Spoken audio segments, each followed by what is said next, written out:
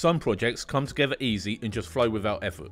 Some projects, however, take every last ounce of determination and mental energy to complete, and this was one of those projects. The YouTube tutorials have lied to you, ladies and gentlemen. This process isn't always flawless and without error, and in today's video I'll be giving you the inside scoop on how I managed to complete this devastatingly difficult project. Hey guys, my name is Dean Samid. I'm a pro horror artist from the UK and you're tuned in to Photomanipulation. If you're new here, welcome. We're not your typical Photoshop channel. We specialise in photo manipulation, digital art and advanced Photoshop techniques. If that sounds like your kind of thing, be sure to like and subscribe as we put out new videos Monday to Friday. It's free, easy and really supports the channel. Let's roll the video, enjoy.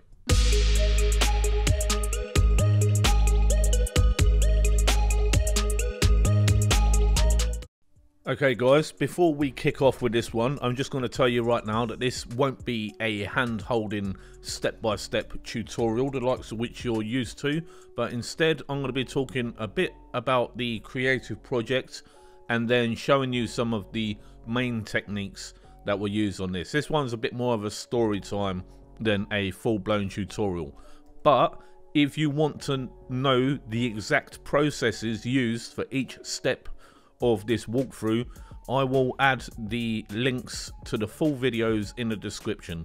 You'll find with a lot of us guys on the PM team, we use the same techniques over and over again, and we've pretty much recorded individual videos for each one of those techniques. So if you're a newbie, you're really welcome. Just check out the links in the description and you'll get all of the individual processes.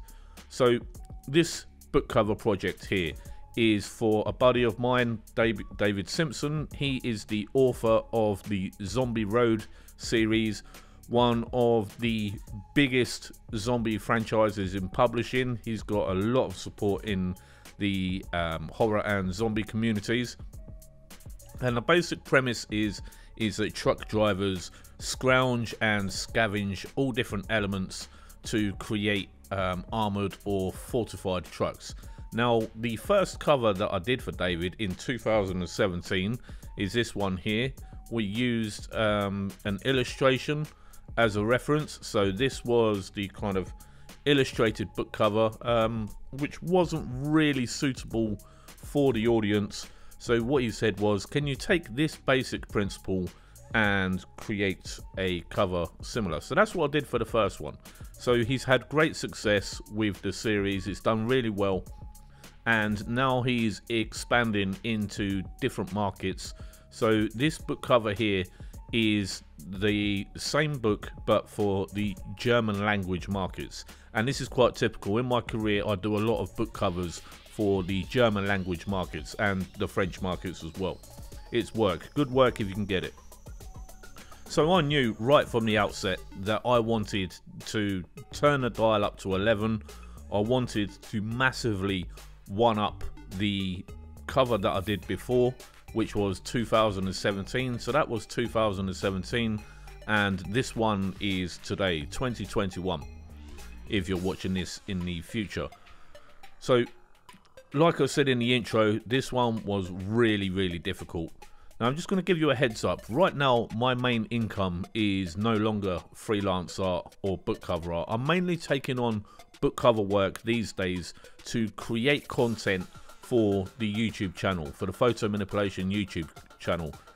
So I'm afforded a bit more freedom than most other book cover artists. When I was a full-time book cover artist like Christian Bentelan, you had to put a time limit on how long you would spend on a project.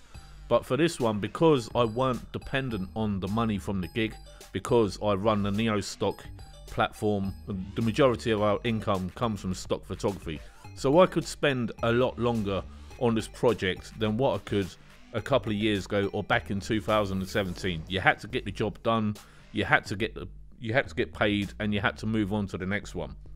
So this one was tricky. It was really difficult. I struggled with the truck, I struggled with the zombies, I struggled with the background.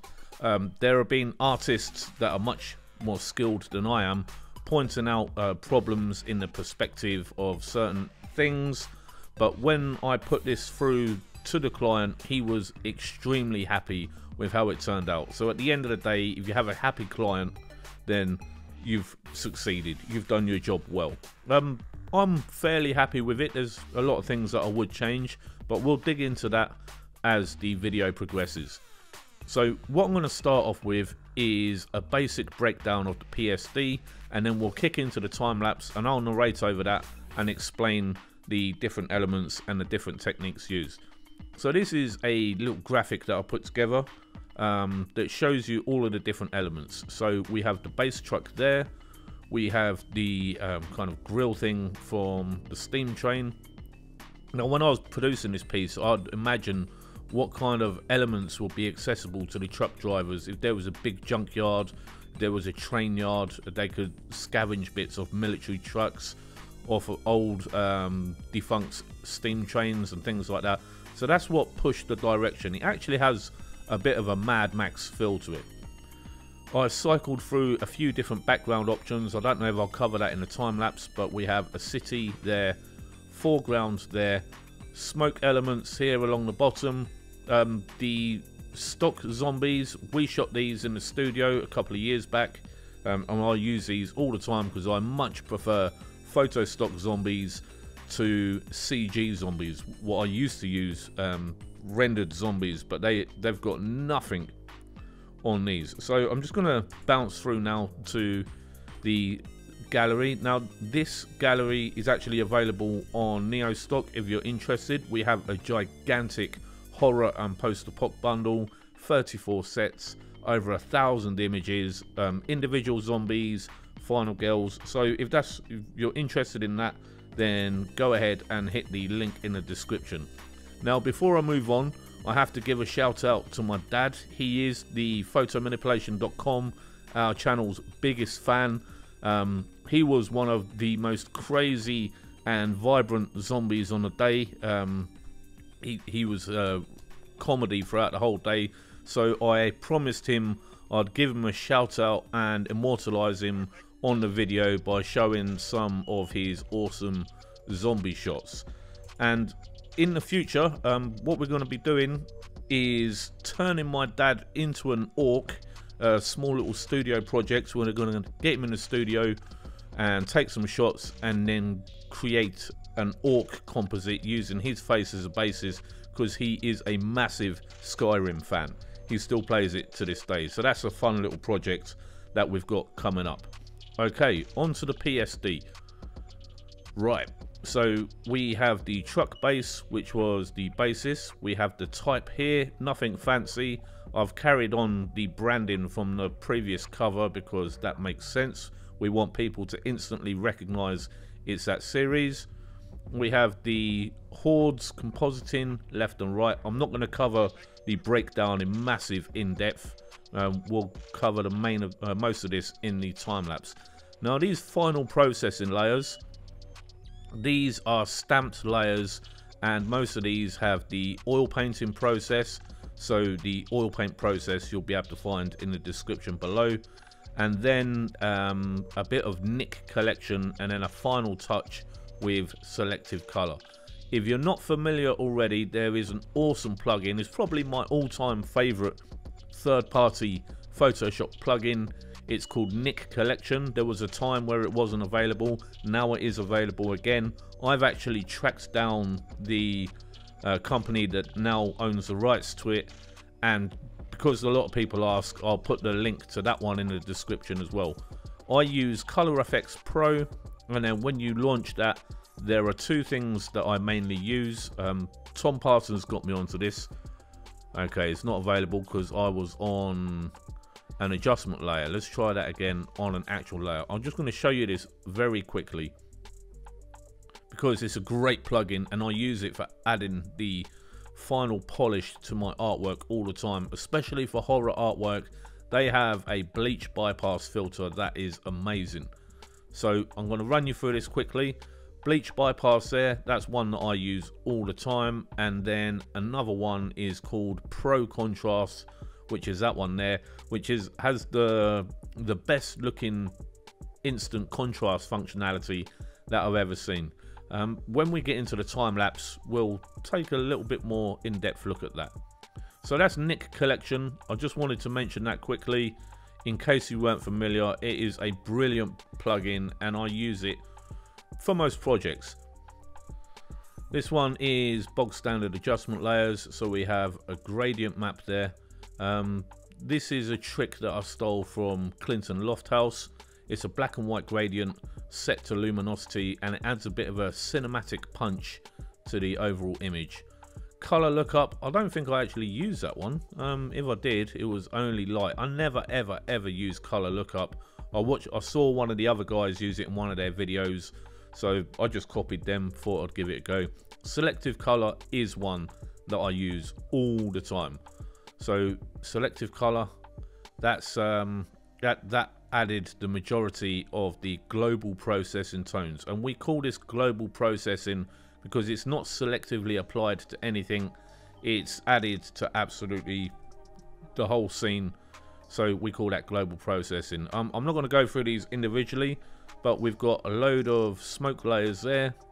We've got the right zombie horde, we've got the smoke and lighting behind them, we got the big old truck looking inside that layer stack, we got armor, we got lamps, plows, loads and loads and loads of layers on this one.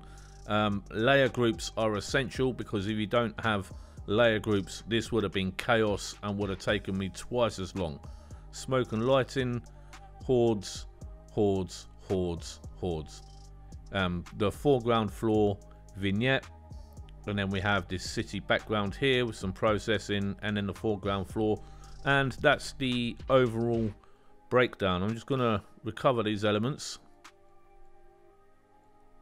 Don't need that mask. Get that back to its original state. So that's the basic breakdown of the overall piece.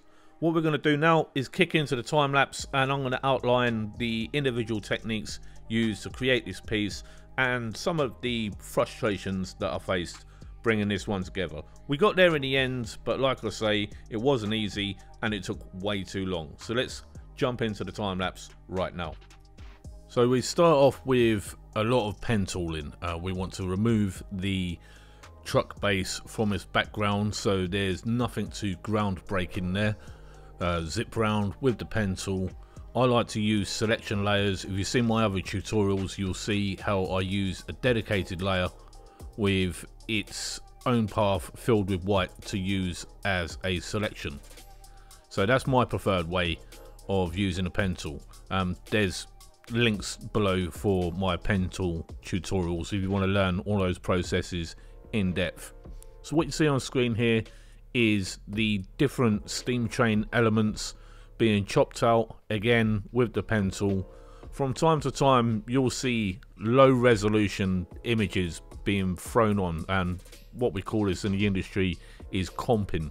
So you might have a low resolution preview on a stock image gallery, you just stretch it into place, chop it out rough with a lasso, and then you can see how the element looks before you spend one of your credits grabbing that particular image.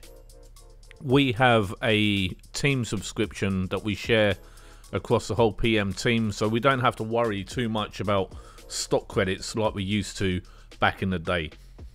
So what you see going on here is a chopped out wheel arch, and then the transform tool was used.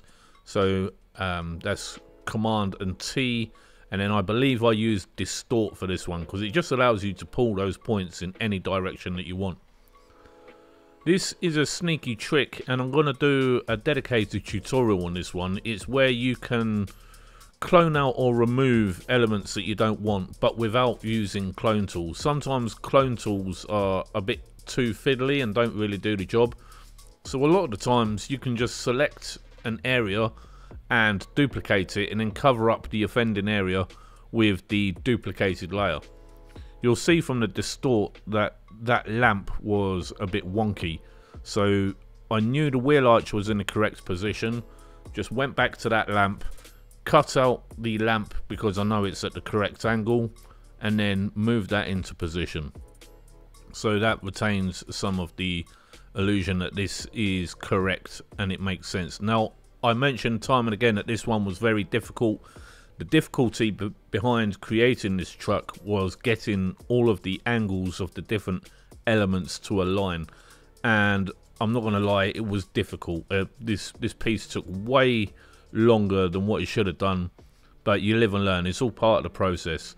The geometrics and the angles of all these different objects, it was tough getting it to look right. If you look at the front grille, the main plow, the black plow, you'll see that those footsteps, the perspective and the angles of those are wrong, and I actually deal with that by chopping out the offending elements with the pen tool, just so it looks a little bit more realistic. Like I said before, this piece wasn't perfect in the end, but you know, we got something workable. The technique for creating the shadows, that's my go-to technique. I love to use a levels command and then selectively paint it in using that mask. That's a levels adjustment layer, non-destructive editing. Like I said before, sometimes you grab comp elements and cut them out roughly with the lasso tool and position them in place just to see if it works before you grab that download, and that's a process that I use loads.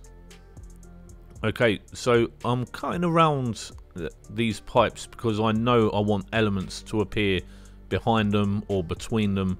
So this is a technique I use loads. It's a selection layer and it's just filled with white. That basically means I can command and click on that layer at any time to load that selection without using alpha channels. I'm very visual, so I like to see the selection layer on the screen, on the layer stack, so I can just command and click instantly to grab that selection instead of going into other dialog boxes and options. It may not be perfect, other people may prefer other methods, but it's the method that I like to use. So this is the cab section, and as you can see, the original stock image was way too long. It didn't really fit the geometry of the original truck, so just some sneaky tricks here really. Chopping out the bits that I didn't want. You see that window there? We're gonna get the curvature for that one just so it looks a bit more realistic and fits the shape of the original truck. And then that trick that I mentioned before, working or cloning out elements without using the clone tool, I am going to do a dedicated tutorial on that, a standalone tutorial. A couple of things for that cab, I tweaked the overall levels and look of it using the camera raw filter, which I love. So there's that trick. Grabbed a bit of area that worked and then duplicated that, moved it over to the area that I wanted cloned out, and then softened the edges with a layer mask. Now I haven't shown you a lot of the stuff that happened. I actually spent a long time cutting out each individual square on that window grill. It took time, as with everything with this project. It took ages. I believe that is being kind of angled into place using the distort tools. In the end, it didn't look 100% right, but it was workable. The windows, pen tool used, creative selection. I wanted them darker because it didn't look right having bright windows behind those grills. I wanted them to be a lot darker. So a selection layer created with the pen tool, and then levels command or duplicate that layer, set to multiply just to darken them considerably. And a bit of shadow at the top. The shadow would be cast by that hood at the top of the truck. So we're clipping along. This time-lapse kind of walkthrough, it doesn't really show 1/10 of the trials and tribulations that went through to create this piece. So that comping method again, grabbing the images, using a lasso to chop them out and put them in place. Just think, will it work there? Will it work there? Transforming, rotating, tweaking to see what works. Again, my problem with this one was the angles of things. It was very tricky with the perspective of the truck, getting the elements to look right. I like the zombies on the left side, but the zombies on the right side, they're not really facing towards the truck. It was pointed out to me on Facebook, but as you know, you're going to get that with artwork. It happens. And just a few sneaky tricks there. Zombies duplicated because I knew some elements I just wanted the hands. I really like zombies with white eyes, so the process used for the zombie eyes is my undead evil eyes process. I've done a dedicated tutorial for that one. Again, link in the description. Any one of these individual techniques you want to learn, I've done videos for all of them. If I would have done this as a hand-holding step-by-step tutorial, the video would have been 20 hours long. And wouldn't really have been useful to anyone. Maybe one day for fun we'll do one like that, but for today I was just happy to get this one finished and to create a video out of it.